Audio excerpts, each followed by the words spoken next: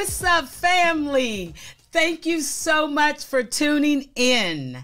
I hope that you had a good week and you and your family are healthy and staying safe. Today, we're going to be rapping about the battle. And on the grill, we got beef. We got beef today on the grill.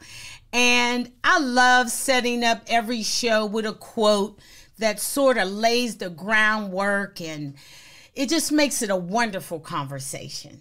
So here's the quote. Sometimes I try to do good, but I just can't be.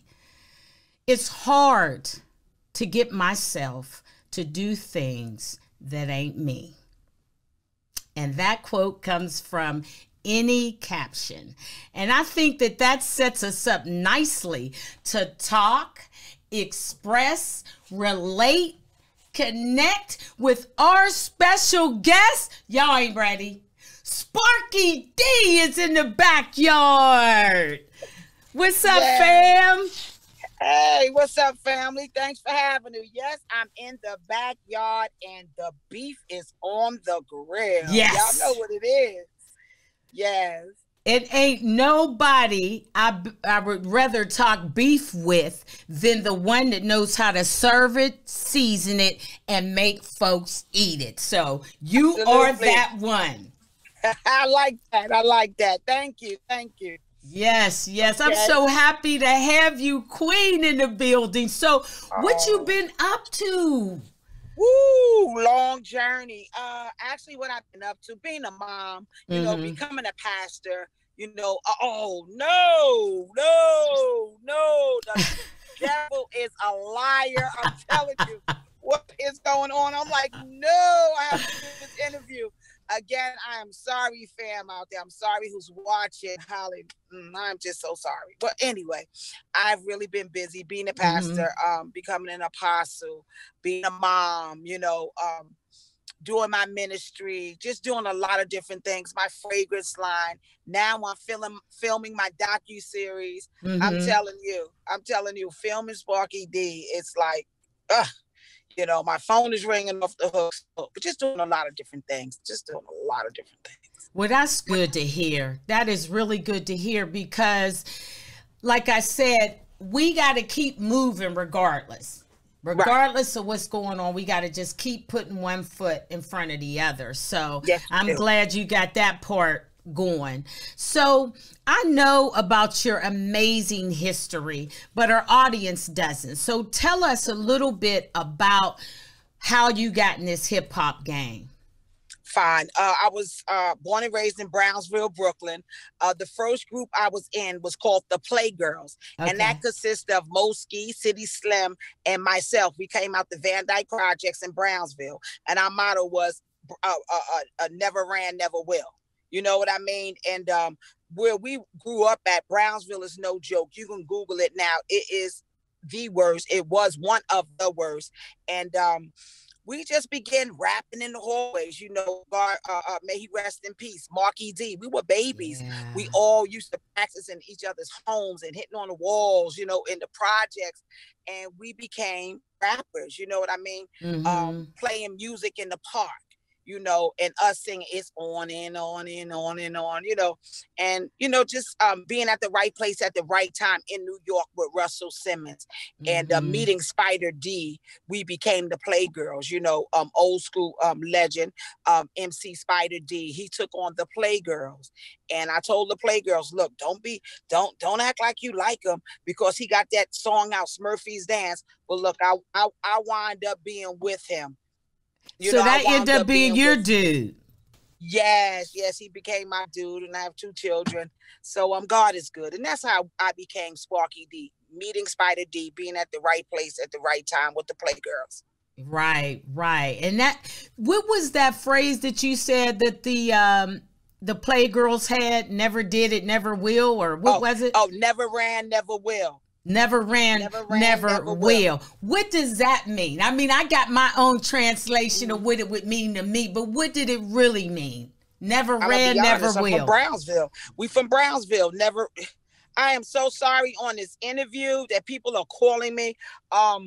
It meant we from Brownsville, never ran, never will. That was our motto, meaning, nigga, you can come with anything. Nobody move, nobody get hurt. We ain't moving.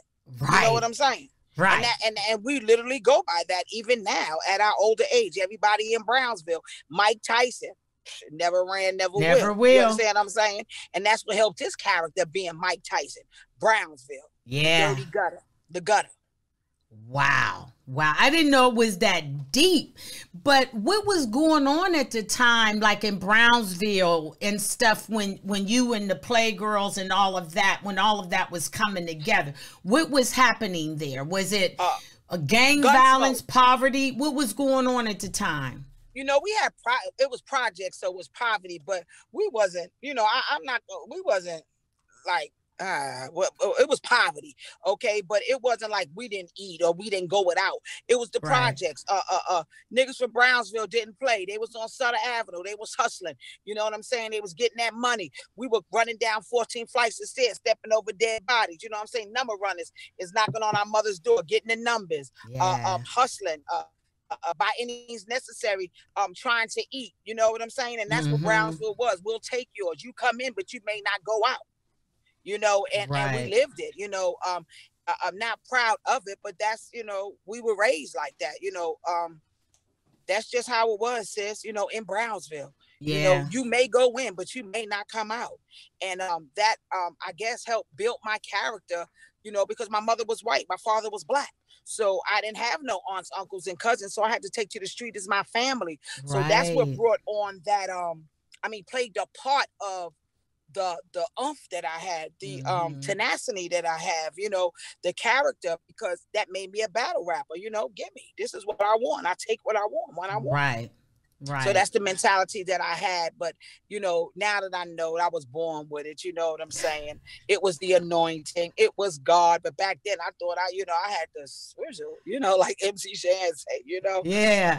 Shout out to MC Shan. That's my dude.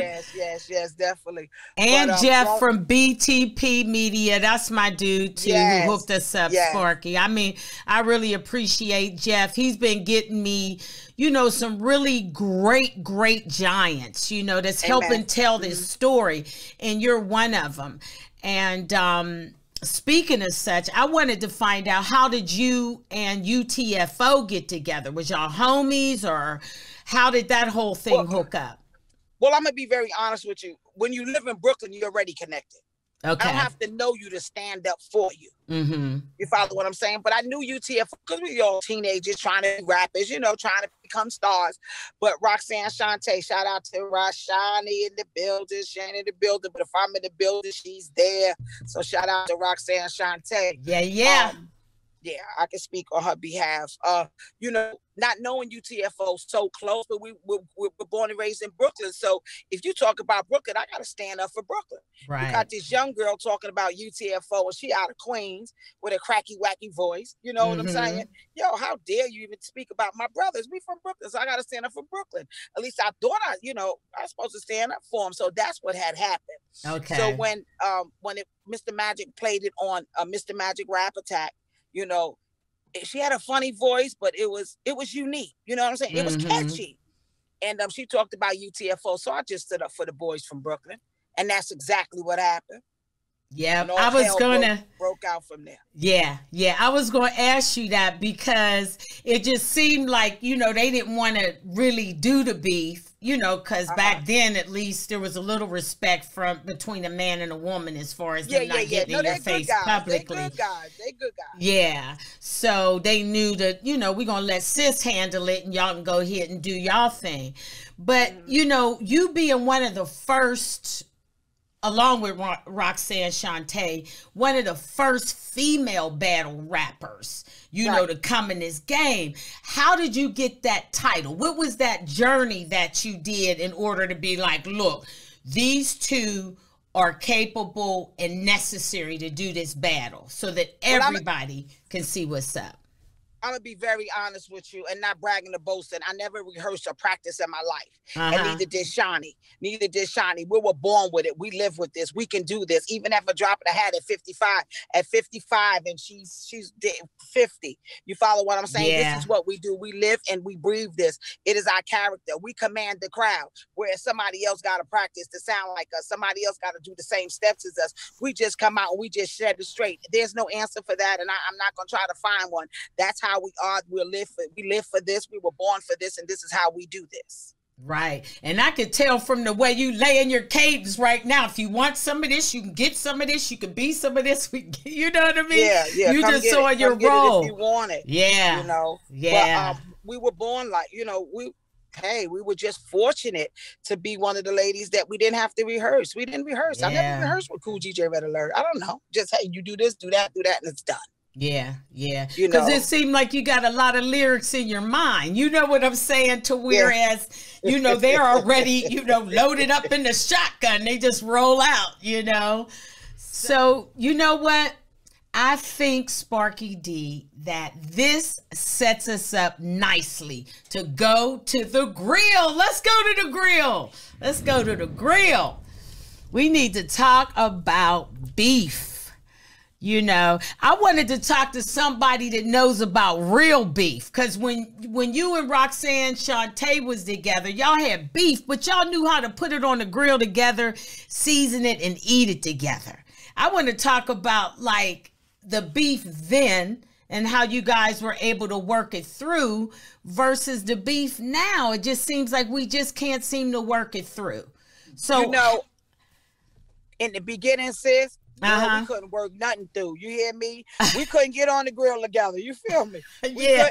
She didn't like me and I like her. Okay. She was from Queens. I was from Brooklyn. And we didn't even know what the hell we were doing. But she lived in Queens, so that was her borough. Mine was Brooklyn. Her DJ was Marley Marl from WBLS. Mine was Cool DJ Red Alert from KISS. They even started not liking each other. Radios were going against each other. Boroughs was going against each other because you have these two little girls going against, each other.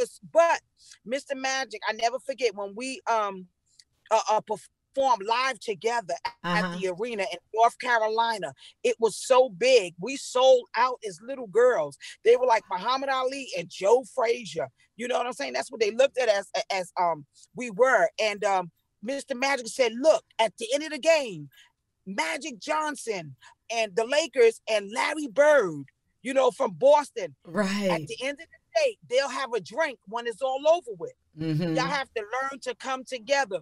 So it was Mr. Magic that brought us together. But other than that, we were like cats and dogs at each other.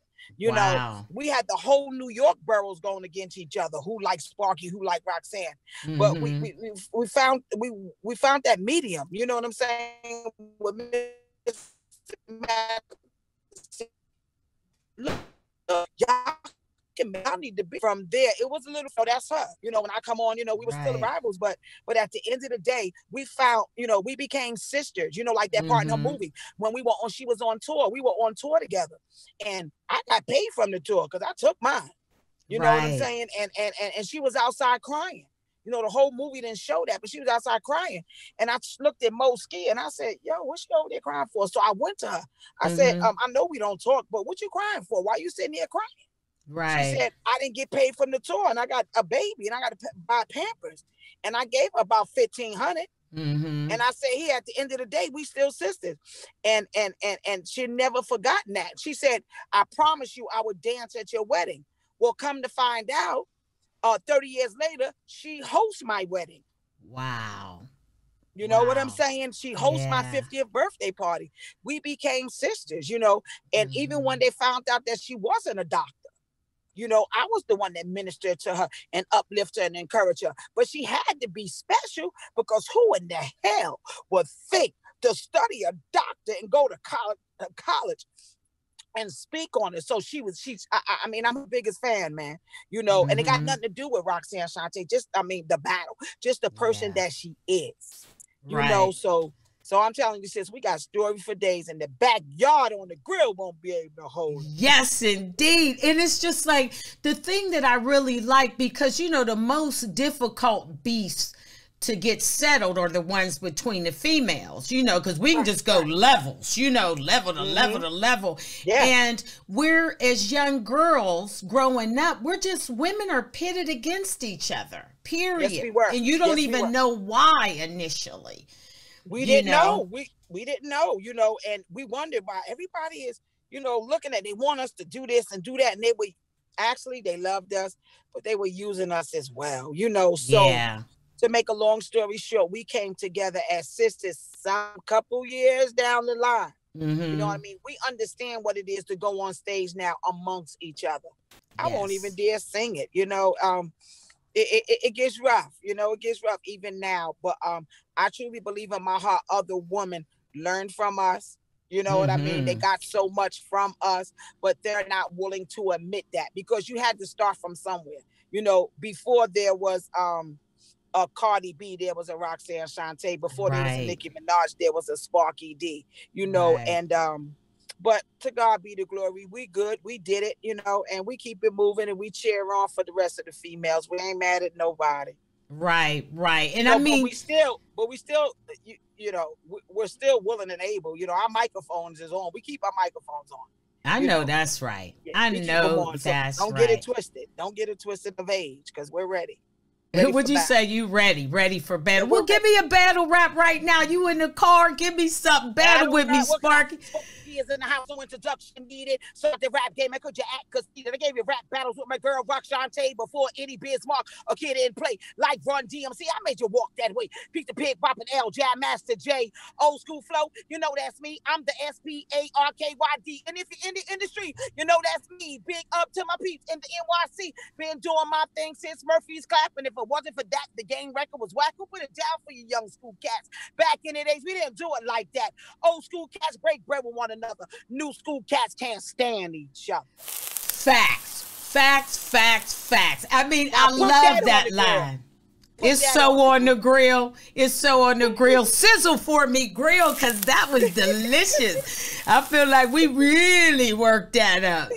I really want to ask you another question, too, by you being mixed, like your mom was white and your dad black, and Roxanne Shantae being, you know, a dark girl. Right. Did you guys have that interracial thing? Like, did people try to pitch you guys because you was light skinned and she wasn't? Yeah. Give me a little bit about how that was. Yeah. You know, I can speak on her behalf. You know, that's my sister. It was bad for her because she was dark. You know, they wanted the real Roxanne because she was Puerto Rican with red hair and she was pretty. You know what I'm saying? So, so I can speak on Shawnee's part. It was very rough for her. You know, because she was dark skinned and I was light skinned, I had green eyes. But then you had the dark skinned crew that was cheering for her too. You know what I'm saying? But it was very rough for us growing up as young girls in this entertainment business. But we held our own. We're still here and well enough to manage our own damn selves at this time and getting paper. Yeah. And that's the big thing. But, you know, like I said, I wanted to speak to you specifically about beef, and we can really sit and talk all day about it because there's just levels and levels and levels. Yes, it is levels to it. But I mainly wanted to speak to you because I wanted the audience to know that even when you have beef, you got to work it out. You got to put your grown man hat on, your grown woman glasses on, purse on. Yeah, and get this stuff right because beef ain't meant to last. It's meant to season it and grill it, and y'all need to eat it together. So let's start eating it together and start instead of not being able to even sit at the same table together and talk. That's right. Let's love on each other. You know, it's okay. Like Mr. Magic said, rest in peace. Go play the game and then have a drink, y'all. Yeah. No matter what you drink, and then go have a drink. Just love on each other. Know that it's entertainment. You're building. It's for other people to see. It's not to kill each other. You know what I'm saying? Love each other. Be wise in all that you do. Jesus. Yes, indeed. Christ. And we got to forgive each other. You know what I'm saying? We really do. You know, and with that, you know what, Sparky D, I think we did that beef. Take it off the grill. We did that beef. I love that because, you know, it's simple and plain. Quit playing with it. Quit playing with it. So let's get back to the questions. When you was coming up, like in the 1980s, it was a novelty to have two artists come together to even think about doing a rap album. And you and Roxanne Shante was very successful in doing that with Round One. So how did Round One come together? Whose idea was it to put you two great lyricists against each other and market it and put out a record and an album? Oh, it was Spider D and Marley Marl, and it went on my record label, Nia Records. That's the first time I ever was in the studio with her, and we were just becoming friends. We weren't really friends. And what got me was that we went into the studio and Spider D, which was my boyfriend, my producer, my manager, did not want me to curse. He didn't want me to have that kind of career. He didn't want me to be known for cursing. He said, do not curse. And I didn't curse. And I believe that's how she got over on me. You know what I'm saying? Right. And then when I went to rap and they said, oh, that's it. And then they'll let her just keep going on the album. You made me mad. You got me started. I'll cold bug out and get retarded. You know, she just went crazy, but you could tell she was mad because she was out of breath.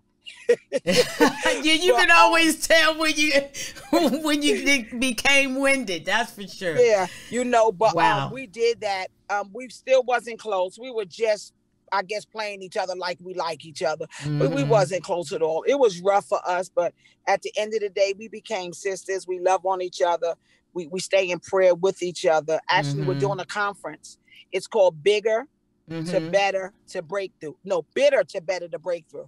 And we're working on a conference now. Roxanne Shante and Sparky, Apostle Sparky D, mending all walks of life together.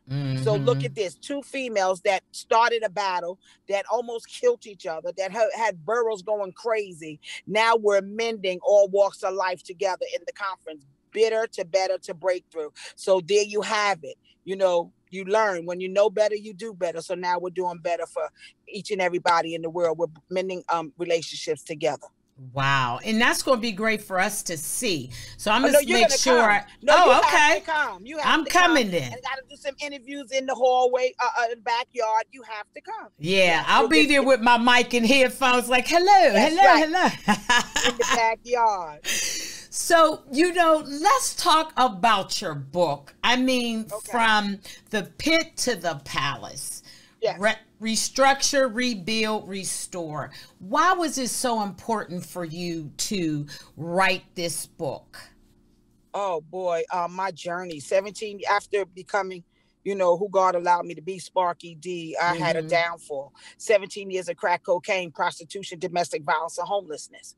You know, coming from Brownsville, having that swag, selling the drugs. You know what I'm saying? Making $150,000 a day in drugs. But smoking at the same time. You know, I started smoking crack, and I was on crack for 17 years, and been through domestic violence and homelessness, and it just been a rough path for me. You know what I mean? A rough journey, but through the grace of God, I'm here to talk about it. I wrote the book, you know, my first book. I have 3 other books that's ready to come out. They're coming out this year, 2021. And just enjoying life. You know, it was a rough journey for me, so I wrote the book so other people can get something from it, you know, because, you know, sometimes God allow you to go through these things for somebody else. It wasn't even for me, but I had to go through that for somebody else. And now somebody is going through that journey, and I am here to help them pull them out. You know, so I had to go through this for somebody else, to be totally honest with you. Yeah. Yeah. I mean, and I love the title, you know, from the pit to the palace, you know, because we all start somewhere and we all find ourselves in a pit at one point or another. But you know, excuse me, you know, the palace is not tangible things. The palace is not a big old mansion. The palace is just my insanity. Yeah. Going back to that little girl that my mother once raised, just finding me. That is the palace, just finding me. Yes, yes. And it's that simple, because oftentimes we look for everything else except for what our peace is, what is going to make me feel good and calm, you know, throughout my life, and be able to approach each thing with that peace. And I mean, through your book, it really, I mean, you're raw in it. You know what I'm saying? Like I can create my own picture from the great words that you put together. And it's just so real and raw, you know, in terms of how much you reveal and the honesty and the realness, that the steps that you went through to regain that peace, to regain that palace. And I mean, when I thought from the pit to the palace, I thought about Joseph in the Bible. Wow, you're gonna make me cry because my brother. Well, let's cry together. My brother was on his deathbed and he said, and he couldn't talk. He said, but always remember this. You wear the robe of Joseph of many colors. Yeah. And it was a long journey for me. You know, I had to learn, you know, I had to learn a whole lot. I wrote that years ago, learning where periods was, learning where the question marks go. You know, I lost it all, you know. Yeah. I look at that book and I laugh. You know what I mean? I laugh because I didn't even know how to write the content. I didn't know how to do anything. You know what I mean? Yeah. But I had to get it out. You know, I had to heal myself, you know, and now I cry. I just thank God that it's not tears of sadness. It's tears of joy. I can laugh now, you know, and say, oh God, that book. But it was a long journey. And now my docu-series will show you my journey. I thank God that I'm in my right state of mind, sis. Yeah. You know, I used to call Cool DJ Red Alert. When Queen Latifah came out, I used to say, how does she look? Ooh, is her stage presence better than mine? And even Eve, you know what I mean? Yeah. I love some Queen Latifah and some Eve, and I never gotten to meet them, but I know I will. You know what I mean? Yes, you will. So, yeah. Man. And you know what? The thing that I love most about it, you're just so honest, you know, and like, that's the only way that we can grow from one another, because you showing how much you care and love somebody else through loving yourself is what really is making this conversation that you and I have a whole lot more than I ever thought it would be. And I'm just so thankful for that. So I'm telling you, I mean, dry your eyes for a minute, because I know you sitting here drying your eyes for a minute. But I mean, it's just been really, really great talking to you. Besides everything, you know, it's just so meaningful and mindful right now. What's up, family? Me and Sparky D, we got disconnected. I mean, and of course, we were on a very emotional topic. So she's going to come back on the show, and her and I are going to dwell more deeply into an amazing book, From the Pit to the Palace. But when I tell you, man, Sparky D is a real one, and I'm just so happy to be able to have the opportunity to talk to her today. So let's go back to our quote. I try to do good, but I just can't be. It's hard to get myself to do things that ain't me. And that sums up the great conversation I had today with Sparky D, because you can't do what ain't you. So remember that moving forward. Thanks so much, you guys, for tuning in to Rappers in My Backyard. We keep it lit back here, I tell you. Make sure you subscribe to the YouTube channel. Hit that bell. That's how you're going to find out about new videos and when we post them. Check out our website at www.rappersinmybackyard.com. Sign up for the newsletter and come kick it with us there. And again, I like to say special thanks to my girl, the one, the only, the best battle rapper ever. And Roxanne Shantae is too, because I love them both. I'd like to say thank you for spending your gift with me and your day with me. And for you guys, I can't wait to talk, express, relate, connect with you guys next week. Stay safe, and we love you guys. We're out. Mwah.